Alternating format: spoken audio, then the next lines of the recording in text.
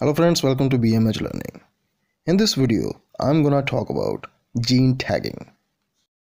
Gene tagging refers to the identification of existing DNA or the introduction of new DNA that can function as a tag or label for the gene of interest.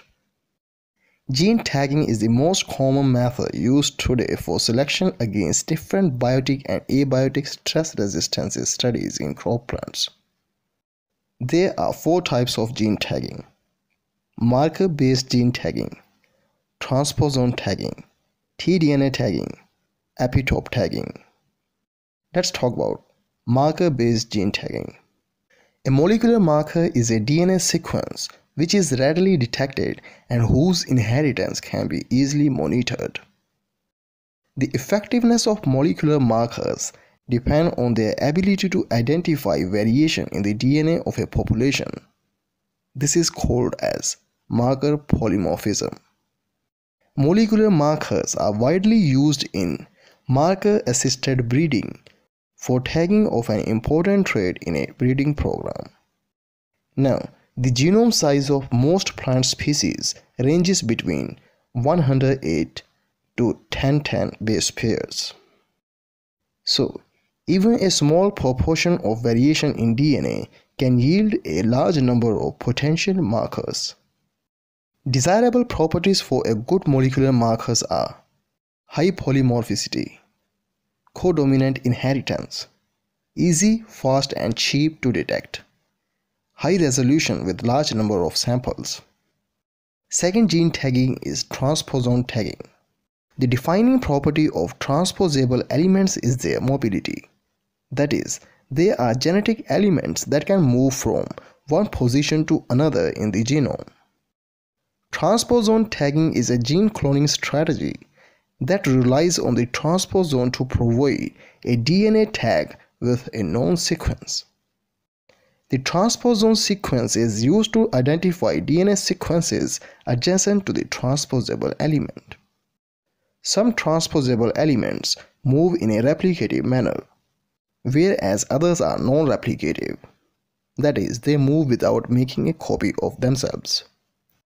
Transposons describe the DNA which can be cut away from one site and pasted to the other place within the genome.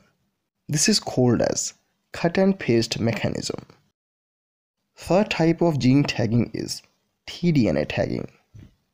tDNA of Agrobacterium, which is generally used as a vector in genetic transformation, could also be considered as an insertional mutagen, and with its sequence characterized, tDNA could also be used as a tag. Insertion of foreign DNA can alter the expression of neighboring gene, resulting in gain or loss of function, which produces a screenable phenotype. The integrated tDNA is genetically stable.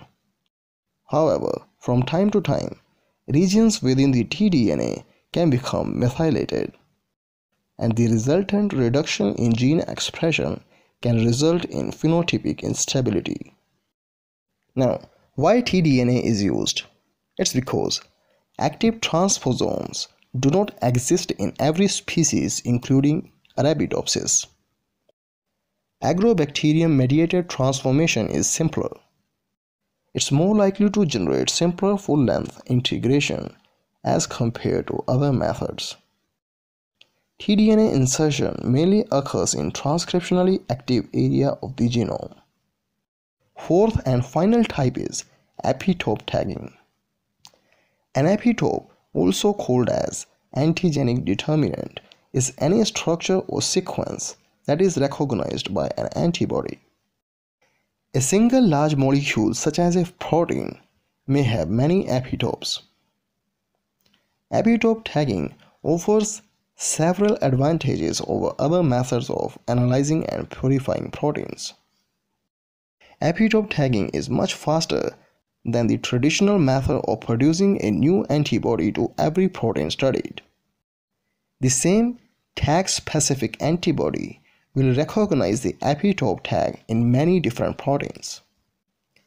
Epitope tagging is much less costly and labor-intensive then setting up and maintaining antibody producing facilities. Adding a small epitope tag generally does not affect the function of the tagged protein, allowing the study of the tagged protein's role in the cell. This was all. Thanks for watching.